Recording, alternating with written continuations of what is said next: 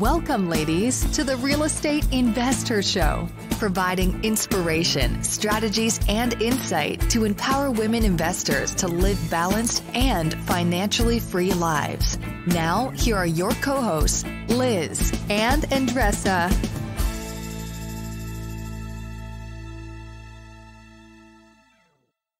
Brie Schmidt acquired her first investment property back in 2011. Then in 2014, she decided to leave the corporate world to become a full-time real estate investor. Brie owns about 100 units of investment property in addition to running 3 other businesses, all while making time to be with her friends and family. On today's episode, we cover so much with Brie, including the importance of becoming bankable, the number one tip to get financing in place, how boundaries allow you to get more done, and how saying no allows more peace in your life. Welcome back, ladies. This is Liz. And this is Andressa. Welcome back to the Real Estate Investor Show, where we interview amazing women investors in this business. And we also throw in some mini-sodes where we're really trying to help you lady investors kind of just take more on in terms of your business and take more on in terms of balance in your life and, really kind of achieve freedom of finances as well as a peaceful life, and you can have both. It just takes a little work and figuring that out. Right, Andressa? Oh, yes. It takes a lot of work. Sometimes it seems easy on Facebook or Instagram, right? When we look around, but there's a ton of work that goes behind the curtains. And that's why we're interviewing such amazing ladies, because we want to know what is working for them and what's their secret sauce. That's right. And Brie, welcome to the show. We're so glad to have you this week. Yeah, thank you for having me. Yeah, excited to jump into Brie's story. She's got a really amazing story as well. And before we kind of jump into that, we like to kind of get connected to all of you and appreciate all of you listening and all that good stuff. But Andressa, what's happening for you? What's coming up for you? I wanna talk about like when you're meeting somebody one-on-one. Is your first time connecting with that person. And lately, I have found that I am like really selecting. Not just because I feel that I am the last cookie on the jar. I just feel that I'm respecting my time much more. And I want to make sure that the person is getting what they're looking for. So before I meet, I want to be very clear on what exactly they're looking for. If they're looking for somebody to explain how wholesaling works or anything like that, I'm not the right person for them. And so it's just a waste. So my tip for the ladies that are listening to us, when you are looking to meet somebody, be very clear with that person what you are looking to offer and what you're looking to get. It must be a win-win situation. We mentioned in a couple of episodes that picking your brain is just not a good strategy. If you're looking to connect with somebody, try to ask a lot of questions and try to understand what the other person is looking to get, what are their needs, so it feels that it is just a win-win situation for both.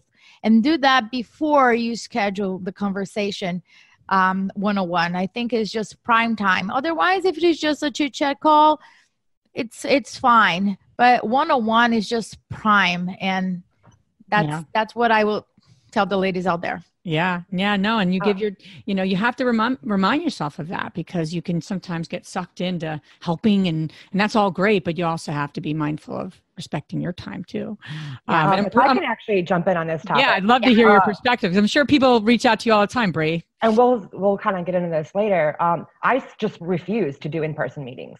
I started doing that about a year ago, and it's awesome. So I work from home. I run 4 companies. I completely work from home.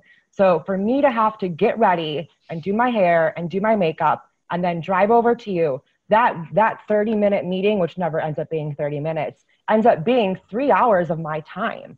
And I just cannot justify that. Even if you're someone that is looking to hire me to be your business partner or to work with you, I generally do not accept them in person. I will gladly do a 30-minute phone call. And you know what? I can, in that 3-hour time frame, I can do 6 phone calls back to back versus doing an in-person meeting. And of course, you have to screen. Like I said, yes. I get the same thing too. Like, hey, I want to wholesale this property in Florida. I have no idea. Like, why would you, what are you talking about? So it has to be, I always have to pre-screen even before I accept a phone call. And doing that and being more selfish with my time and looking at it as every hour with you is an hour away from my family. Yeah. So explain to me why I'm giving up an hour with my family, right? And I need to justify that in my head. It's been the greatest thing. It has cut down the time I have spent being so stressed about trying to do it all because I'm not doing it all and I don't care. That's fine. I'm being selfish. I'm putting my family and my priorities first. And that's what it is. Yeah, 100%. And I love heard that. from another business coach another day, he was saying that he does not believe in unscheduled calls. And if I get a call, it's like either I don't have your number. If it is an emergency, this person is going to call me a couple of times. And if I answer, if there's like a specific question, hey, I want to just understand comps. Well, there's a thing called Zillow MLS. You can totally go there and get that for yourself. It's just not like I'm just becoming very, very conscious about how do I spend my time. And I don't want to be rude to anybody, but I also want to respect me and my family. As you said, Brie, it's taking from my family, not from nobody else. And when you have that perspective, you kind of say a lot of no's and it's okay. Yeah. I say no 90% of the time, to be honest. Love that. I love that. And I think that's such a great thing for all people, especially women, to hear, because we don't have to, please people. It's about what your priorities are and keeping those in check. I love that. And we're going to get into that because I love what you have a lot to talk about with what you call lifestyle investing, which we're going to get into. Is that definitely is something I wrote up as something, we really want to explore with you. But as we like to do as we transition into your story, and the ladies listening, I think it's so helpful to hear how you started, because there's always a story. There's always there's always a reason that women get pulled into this. I don't think everyone just wakes up and I want to, buy rental property. I mean, some people do, but I don't think everyone does. I don't know anyone that's done that. Yeah, I don't either. It's usually a process. So they dream about like being at the beach, right, having a margarita. Right. So for you, Brie, what compelled you? What was it for you that pulled you into this in this business of investing and building this great portfolio that you have in businesses? Sure. So I was a normal corporate worker, right? I used to work in advertising sales. I absolutely loved my job. I've been doing it for about 9 years. I got to travel all over the country, and my whole goal was to be a female executive. Like that's where I saw my path. I will be a director of some sort of sales division, throughout my career. And that's what I wanted. So real estate had always been kind of a side interest for me. I always just liked looking at real estate. It was a fun thing to do. The time, this was back in 2011, my husband and I were, before we got engaged, we're, planning the engagement, and now we're going to get married. And, first comes love, then comes marriage, babies, houses, like it's all these things you have to think about, right? So we live in Chicago, and, Chicago is a pretty expensive market. Where the housing stock is less than 20% single families. So single family homes in this market, go for $200,000-$300,000 more than a small apartment building. And we've got plenty of these small 2 to 4 unit apartment buildings. So that was always our plan. We would buy a building, we'd live on one floor. As we needed more space, we take out some walls. We would now make it a 2-floor house. And then eventually we would take out some more walls and make it a 3-floor house. And that was just what we were going to do. And that was the plan. Buy one, and then rent out the units and then, grow into it as we needed. About less than a year after we bought our first property, my father passed away. And he had a very aggressive form of cancer. It was very quick. But what really messed with me is he had died literally one day before he was supposed to retire. And I just sat there and remembered all the times my dad talked about, when I retire, I'm going to go do this. And when I retire, I'm going to go do that. And here I was in my late 20s being like, man, I watched this man, work until his 60s and work for this life that he had wanted and then never got that life. Right. So it kind of just changed my perspective. It wasn't immediate. But I remember sitting down with my husband and being like, okay, how do we not work? Right. Not that we don't want to not work, but how do we live the life that we want in our 30s and not wait until our 60s? Because what happens if we don't get it? Right. And we looked at a couple of different options. I said we looked at becoming, coders so that we could work from, a beach wherever. We looked at learning that. We looked at a bunch of things, and, real estate we'd already owned this property. It was pretty easy. It made sense logistically. And so we started to look for another property. And then we looked for another property. And then eventually it just completely took over my life. I was completely obsessed with it. I ended up buying like 18 properties in 9 months, quit my job, and then, decided to go all in with it. It is freaking addicted. It's like crack. It really is. Yes. That's what I tell people all the time. It's like this adult game of Monopoly. Yeah. Is what I explain it. I always tell people that when we are in a meeting or something, we always ended up talking about real estate. And I was like, I need to kind of like cut that off and talk about something else. But it's a lot of pleasure because I really love that. So that's why. Here's the thing about real estate, because I know we were just talking about events. Liz and I went to the same event last year, and I was explaining to my husband why I pay for my own airfare, pay for my own hotel, and essentially work for free for 3 days. Come home exhausted, and I can't talk because I lost my voice. And the thing that I've figured out about it all is real estate investors, it's not a job for us. It's a lifestyle decision. Yeah. Right? So when you throw a bunch of people who are passionate about how they choose to live their life, right? And passionate about waking up every day and not actually working because what they do is not considered a job to them. You throw them in a bunch of room and then you add alcohol. And like 12 hours later, they will still be talking. It is nonstop talking. It is. There's so many things you said I want to kind of dissect a little bit. With regards to the 18 properties in 9 months, that's really impressive. So walk us through that. Did you have, there's so many different philosophies of, find the deal and then the money will follow. Did you line up your financing first? I'm curious, how did you get that in place so you can move so quickly?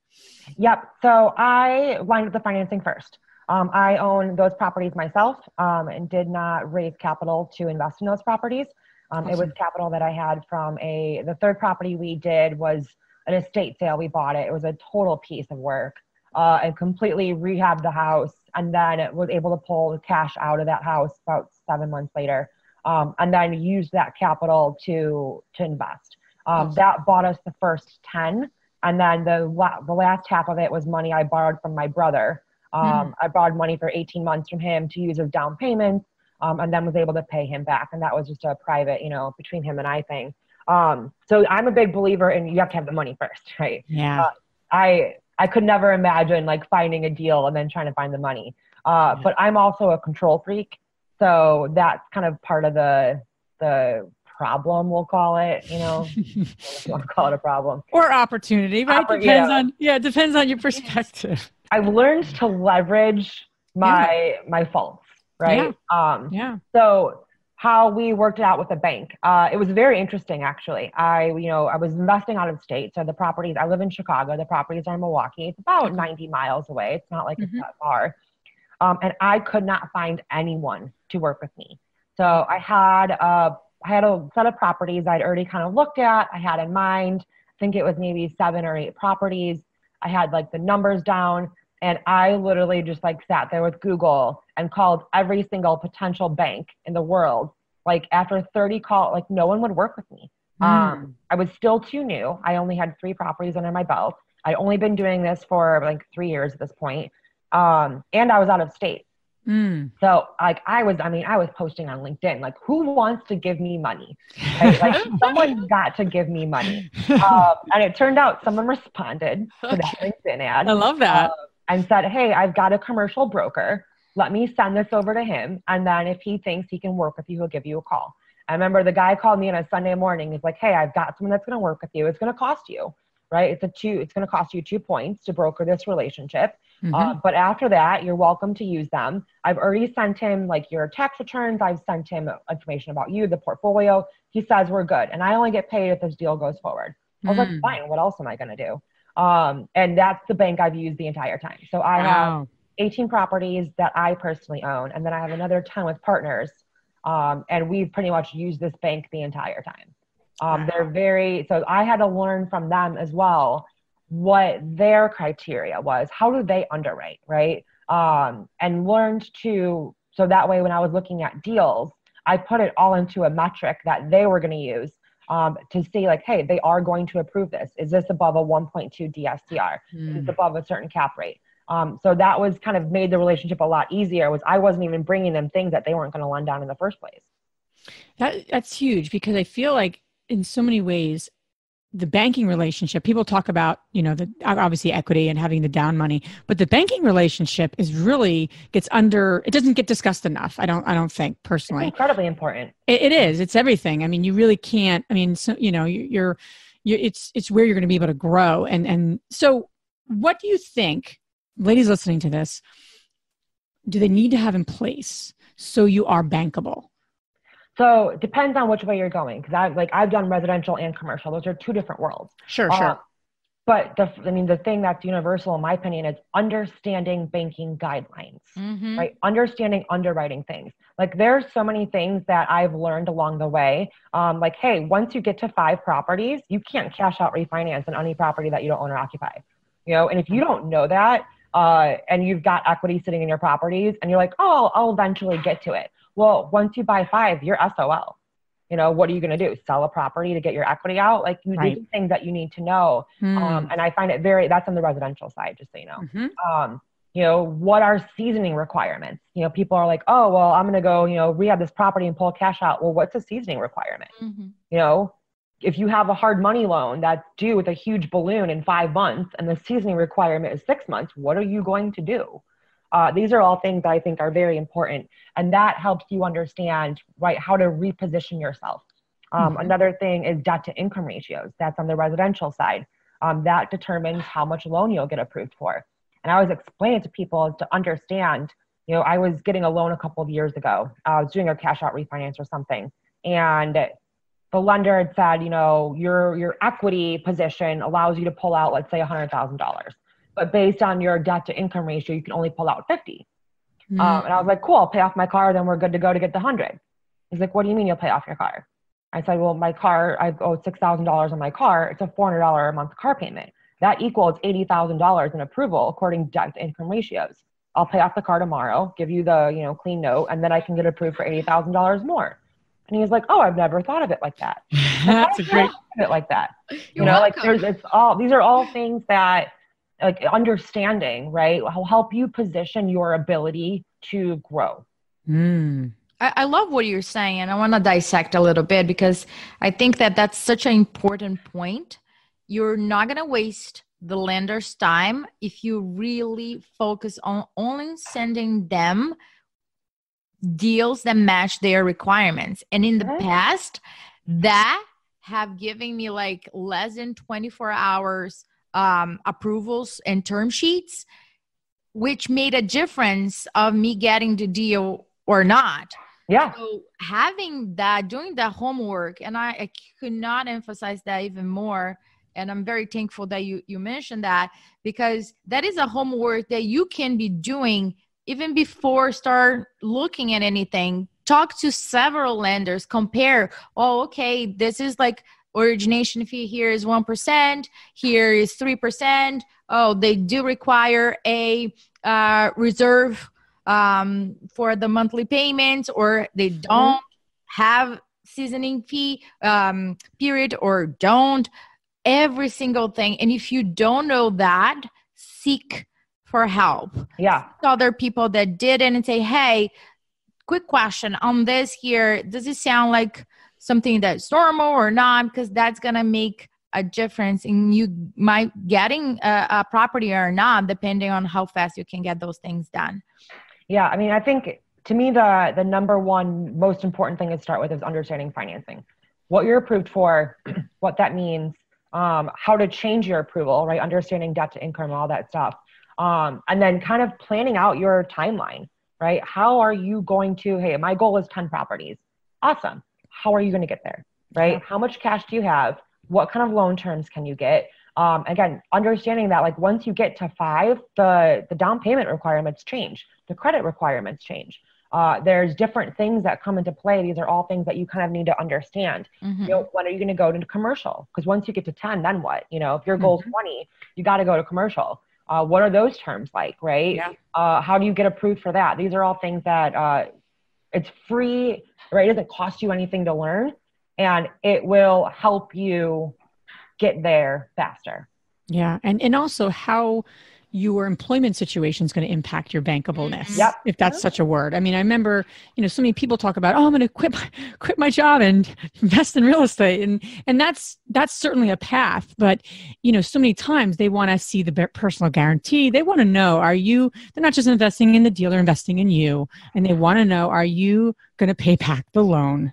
Yeah. And how do we mitigate our risk, right? That's what banks are in the business of. And I remember when we had our portfolio and we were kind of getting to, we were growing and getting to a different phase. And I remember, at that point we were like, okay, not only we were in the phase of, okay, we've kind of tapped our own finances and our own resources. Now we kind of have to kind of position and start looking at bringing in some partners. And I remember one of the first partners we had, it wasn't just about the money. It was actually, he had a very high paying job, and it became such a helpful part of our business growth because, we had great credit, but neither of us had, W-2 income, and that made a difference with this particular bank. So it becomes less important as you grow your portfolio, obviously, but when you're in that, okay, I got to get here and I'm here, those are the personal guarantees, and the employment actually becomes having someone on your team that becomes huge. So people just like, oh, I'm just going to quit my job and, they're going to be bankable. That's tough. That's a tough one unless you get a ton of cash, which is awesome. But some people don't. So I didn't hate my job. Like a lot of people are like, oh my God, I hate my job. And like, I can't wait to quit and do real estate. I wasn't like that. Again, my intentions were never really to quit my job and to do real estate full time. Right. It just got to the point where my real estate had become such an obsession that it was distracting me at work, right? My heart was no longer in it. But I had asked my bank before I even considered putting my notice in, will this affect my ability to move forward with more houses? At that point, we had just bought 5. Okay. So the other 13, I was, still planning on buying, and they had said no. I'm like, you sure? Because I'm going to quit my job. And they're like, you're good. Like, if they would have said like, hey, this is going to be a problem, I would have stayed. Hands down. The W-2 thing, especially when you're getting started, is so important. Also, again, things people need to understand. When you do quit your job, you have to have 2 years of that income on your taxes for it to count. So like I started another business. I quit my job in July of 2014. That's a great point. I started another business in August of 2014. So 2014 was like a couple of months of income. 2015 was my first full year, but it was still like my first year in the business. And then 2016 was like my first full, like 100% year. It wasn't until the 2018 that I was actually able to use 100% of that income from that business because I had to wait 2 full years. And that was when I had my 2016 and 2017 taxes done. Mm-hmm. So understand that it's not like, oh, great, quit my job tomorrow and get a loan. It takes 6 years to build up that income to be able to use it. 100%. And you mentioned that right now you have several business. Tell me a little bit more about each business and how you divide your time on growing them. That's a great question. So I have just under 100 units in the Chicago, Milwaukee market. That's business number 1, is that portfolio. I also own my own brokerage company. We've got a team of investor agents in Chicago. I'm one of the top 10% of real estate agents in the Chicagoland area, and then manage, obviously, a couple of other agents on my team. I'm the co-founder of the Midwest Real Estate Networking Summit, which is a 2-day conference in June in Chicago for real estate investors. It's like 400 real estate investors that I coordinate because, it's fun.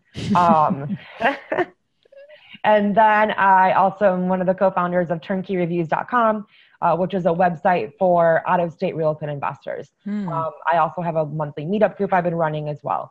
So those are like my 4 main businesses, and I work less than 30 hours a week. So that has been something that, like you said in the beginning of the call, it's taken time to get there. It's not like I woke up one day and was like, man, I just want to work 30 hours a week. Right. I've had to learn to be very selfish and to put myself first. So one of the things I do is that I just don't accept in-person meetings. I will gladly do a phone call. Again, if the topic is relevant to me. So I always ask like, hey, what did you want to discuss in this call? Email it to me so that I can see like, hey, I can skim through the questions and make sure that what I will be able to contribute to the conversation is going to be valuable. If you're talking about flipping or wholesaling, things I've never done, I will just respond back and say, I'm probably not the best person. sorry, that is what it is. I work from home as well. So that makes it a little bit easier. Is I don't have to get ready. I don't have to put makeup on, like I don't have to put pants on. Videos are from the chest up, right? So this part looks great. This part's yoga pants, right? So it allows me though to be more efficient. I schedule everything. I also, you said earlier, when people just randomly call you, I find it so rude when someone just calls me and starts talking. We have to have an appointment. I have to know what the appointment's going to be about. Again, being selfish with my time. I've also tried to limit the amount of what I consider my time to be as non-revenue generating. So that's a couple of different things. People always talk about delegation, and I've seen people who will delegate out their entire business. I'm actually not a fan of that. I'm still very involved with almost everything in my business. Yes, I have property managers that handle the day-to-day, but I don't delegate out every little task. But what I do is I've gone through, it started off a couple of years ago, where I kind of at the end of each day wrote down what I was spending my time on, right? I worked 8 hours today. What did I do today? Right. And then kind of kept track of that for a week and then reflected on it and kind of categorized things. I spent 6 hours last week on marketing. I hate marketing, right? I'm basically illiterate. Someone has to write stuff for me and do copy for me. So that I'm going to hire out. I spent 4 hours last week on accounting. I actually like accounting and I still do all my own accounting. Even though my properties are managed by managers, I take all of their information and I put it into my own database, and that lets me understand things. So we just had a situation where, I got a bill for fixing the flooring. I'm like, didn't we just fix the flooring 6 months ago? I'm like, I knew that off the top of my head. I remembered that. So by me looking at it, glancing through a report that they provide me, I'm not gaining that information, that insight. But by me doing it myself, so I still do that stuff. So every week I wrote down what I was spending my time doing and then reflected on that. Again, a lot of the time is spent doing crap, things that are unnecessary. And I just stopped doing that. That was part of it as well. And then again, I schedule everything out. If I do phone calls, right? I had a block yesterday of maybe 4 hours where I just had back-to-back 30-minute phone calls. Boom, I'm done for the day. I'm done for a few days actually. That's just how I schedule my life. But again, making my family a priority and looking at that perspective of every minute doing something else is time away from my family, right? So what is it worth to me? And I said, I try to keep it down to about 2 hours a week of non-revenue generating things, right? So that's when taking a phone call to help someone else out that I don't know, that would kind of fall into that sort of category. It's a great, a lot of great points there. I mean, making a list of your revenue generating activity and your non-revenue generating activities is a huge probably aha for people. I mean, I'm like, I got to do that after our call. Not only that, but I just started. I'm like, I got to do that. Really get clear. I mean, I know it in my head, but do I have a list that I have put together and I can really zone in on that? That's awesome. That's a great suggestion. The other thing that I love what you said is about if you want to make a change in your life, diary what you're doing today. I mean, people have said that about, I've talked to people about the food. They're like, well, what do you eat? I'm like, well, I can tell you what I ate today, but I don't really know what I ate yesterday. But if I had written it down, I've been like, oh yeah, I did. Oh yeah, I had that piece of chocolate to it. Yeah, I forgot. I have to have a little chocolate. But you have to write what you're trying to shift around down so you can reflect. I love that, concept too, because it's very, God, people don't, one, actually track anything. And number two, reflect on it and then make changes. It's super important. Even with personal finance. I remember, when we started this, hey, how are we going to afford houses? Budgeting, right? That's number one thing. You can either make more money, which is hard for most people, or you can cut back on your spending. Right. And I remember we used mint.com, which is a great website. You can load in, your previous transactions. And my husband at the time looked at it. I'm like, you spent $800 last month on fast food. And he's like, no, I just get things every once in a while I go and get things off the dollar menu. I'm like, that's $800 a month, right? And you don't, when it's a couple of bucks here and there, you're not really thinking about it. But when you start tracking it and you start seeing Starbucks is a big one for people too, I've had friends who are like, oh my God, I'm spending, $500 a month on Starbucks. But it's that process of seeing, right? And then deciding, being aware of it, right? And I'm not saying like you can't have Starbucks, but maybe once a week, and now it becomes a treat. That's the same sort of concept with your life, and with your schedule, prioritizing things as well, And I follow the getting things done method of organization. If you've ever read that book, I was too busy to read the book, so I bought the Cliff Notes off of Amazon. You're funny. But it's a time management thing. I've been doing that for a few years, and it's been life changing. Okay. I love what you're saying. And it boils down to awareness. It is. Being aware of what you're doing. And I think that a lot of people don't track because they're like, I don't want to even know how much I spend on Starbucks or anything else. But I believe that if you're committed to bigger things in life, if you want to really create exceptional memories with your family and you want to do different things, those are the moments that you're going to get down and really understand your finances. And we're not talking about anything complicated. We're talking about tracking your expenses, and it's pretty simple math. I'm very curious to understand your mentality when you started and when you are right now, because a lot of people that are starting, they're trying to get ready, and they buy one house in first year, maybe they take too long.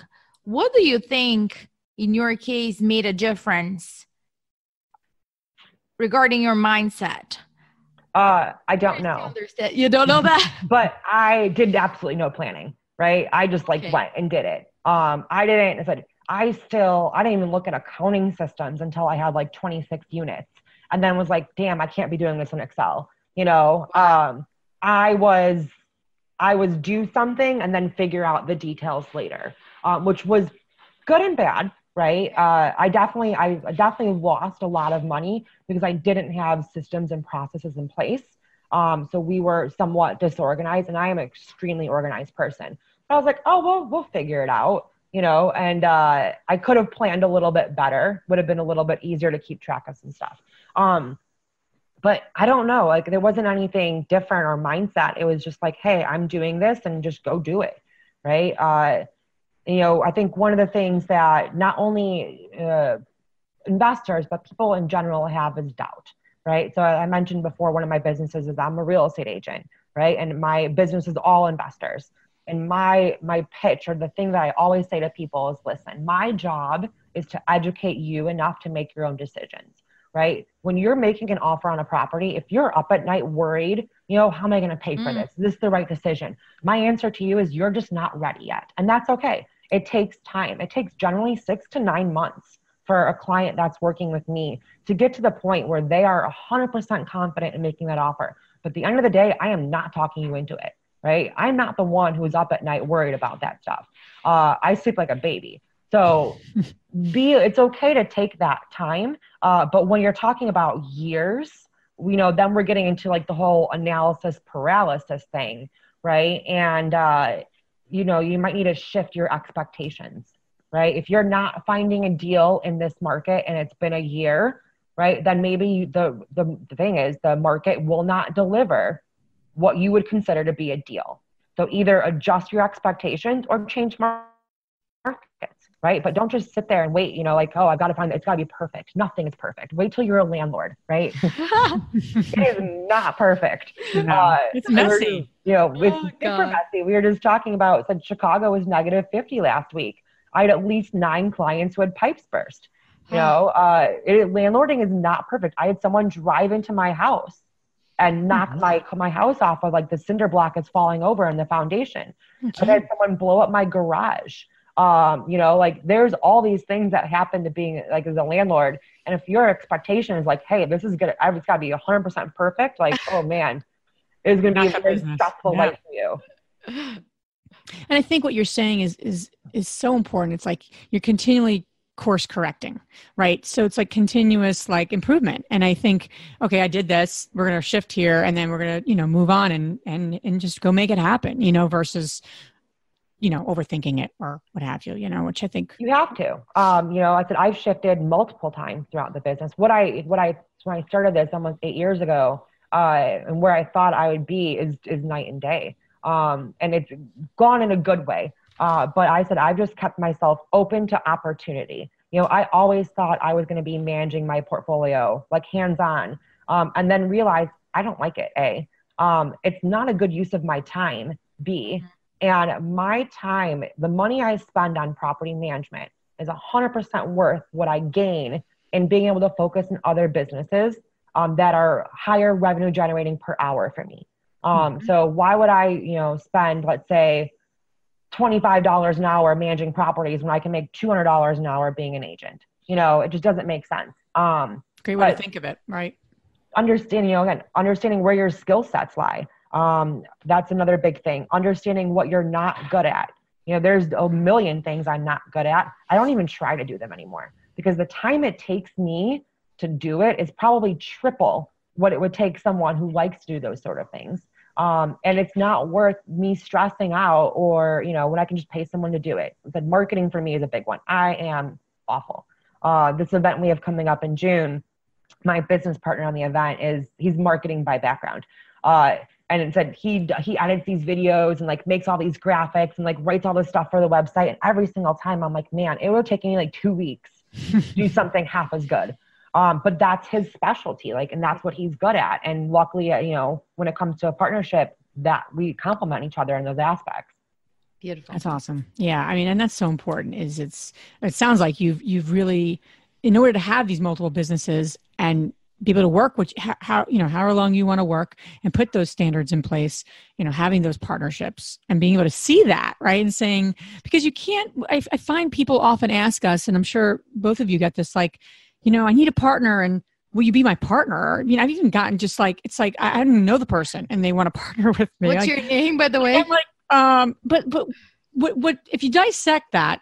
Yes, it's a nice compliment, certainly. However, what the challenge with any of that approach is that if you have not done the actual work on what am I good at, what am I not good at, what do I bring to the table, what are my gaps, all of it, it's a serious self-evaluation and business evaluation as well, because there's things that we do well in our business and there's things that we don't do well, and if you don't, and that's okay. And that's okay. Yeah. It's more than okay because I forget the story. It's a great, great story about all these animals. And it's basically what happens in the story. I'm going to totally butcher the story, but I haven't read it in a while. But the animals are all in this school. It's the animal school. And they're just forced to, basically take all the same courses. And the one, the elephant's really good at something, and it's just a cute story to show how when we spend time doing things we're not good at, it actually takes away from you developing your core genius is what the whole point of it was. But people often don't, think about that, So, no, I love that. I love that. I love that concept. I love the boundaries you put out, Brie, because I think as investors, as women, as people, everyone can, really, really learn a little bit more about that and get better at it, practicing it in their life. And you sounds like you're doing an amazing job at it. So. Well, I think one of the challenges, so I'm not a mom yet, but I've got friends who are moms and, know something about parenting. But we didn't grow up in a world of Instagram or Facebook where everyone's posting how perfect their lives are, and it just terrified, the parenting part does not terrify me. What terrifies me is the mom groups, right? Of my having to associate, right? And these, oh my God, you don't feed your kid gluten-free. My kid eats his boogers. I don't know. That sort of lifestyle, right? But I think that we try to be perfect and we try to emulate this life of, everything is perfect. My child's perfect. My house is perfect. My husband's perfect. And there's no way I would ever even attempt at that sort of thing. Yeah. And I think that is something that women need to understand is, hey, there's that movie with Sarah Jessica Parker, how does she do it all? I'm like, why would you want to do it all? I don't want to do it all. I really don't. Yeah, good perspective. Why? And understanding that, and that's not only okay, that's my choice. Yeah. I don't want to do it all. Hell no, 100%. That's exhausting. Yeah. 100%. Good perspective. It's a really good perspective. And where do I want to spend my time? And if I put my time here, what happens then? Like, where does it something's got to shift, and I've done that where I'm like, I really like to keep my house tidy and, we just moved recently. So I'm just trying to keep up, and I'm like, no, dishes are going to stay in the sink and I'm getting to the gym because that is more of a priority than the dishes. I'll get to it. It's not going to stay there for a week, but it's okay that I'm leaving the house with an untied, like it's for me, that's something I have no idea where that came from, like a past life, but I have this like crazy, like I got to keep my house tidy every minute of the day. I have no idea. I got, going to therapy on that one, but regardless, I'm like, like you. Yeah, I'm getting better at like, I see specks of things on the floor. I'm okay. We had a Super Bowl party recently and I'm like, this house is a disaster, but I'm going to the gym because I just ate like the entire taco nacho dip. So I'm like, I got to get to the gym. The robot vacuum has been awesome in my life. I've just heard that from someone the other day. Dude, I wipe everything on the floor and I set it. It goes off at like 4:30 in the morning. So like by the time we are up, it is done. I run it like every day in my house and just wipe everything on the floor. At night, I kind of just walk through and like, I'll put stuff in piles and wipe things on the floor, and then the robot vacuum cleans while I sleep. The robo vacuum. I gotta get that on. I gotta look on Amazon on that. You're the second person in the second day that has told me about that. Yeah, I don't know how I ever survived before it because I'm super anal too, and my husband is a really messy eater. I'm sorry, he's gonna hear me. Like it's mind blowing, right? Mind blowing. Like peanuts, like all over the floor, just all over the floor. We actually have like a little handheld vacuum to like vacuum him while he's eating them. Oh my gosh, that's another level. And like now I just don't stress. I'm like, sweet, leave it on the floor. The vacuum's gonna clean it up tonight. Yeah, we got that. Oh, that's great. So it works. That's awesome. Well, Brie, thank you so much. You've been absolutely amazing. How can the ladies listening learn more about you and learn about your amazing event coming up in June? Sure. So I'm on Bigger Pockets, Brie Schmidt, as well as LinkedIn. Those are probably the two places to connect with me. And then the summit is in June. It's June 1st and 2nd. It's a 2-day event. It's one of those, no one on stage is selling this get rich quick crap, right? It's all real investors that are sharing their life experiences with investing, the good, the bad, the ugly. That's kind of the premise of the event. And we like to try to find investors who don't have Cinderella stories. Last year our keynote went from 4,000 units to $26 million in debt, and then built himself back up again and started a new business. Like, how do you come back from $26 million in debt? I don't know. I couldn't do it. So that's the event. It's MidwestREsummit.com. So let's go to our fabulous 3 questions now. The first one is, what's the most transformational book you have ever read? For me, it would be Getting Things Done, which I mentioned. I would shred the quick notes. It's an organizational method, but it really helped me de-stress and to set my day, my week, and my life up in a way that I'm not worried about things. So one of the things in the book is they said they spend so much time worrying about what needs to get done or trying to remember what needs to get done. By writing it all down, it takes away that mental energy. And that was a really impactful thing for me. That's a great aha. The second question is, what's the most powerful routine you do to create a financially free and balanced life? And I think you mentioned that, but let's see if there's anything else. I'd say awareness. Well, awareness, right? Awareness when it's said within business, finances, all those things is really important. I also am not one of those get up at 4:00 in the morning people.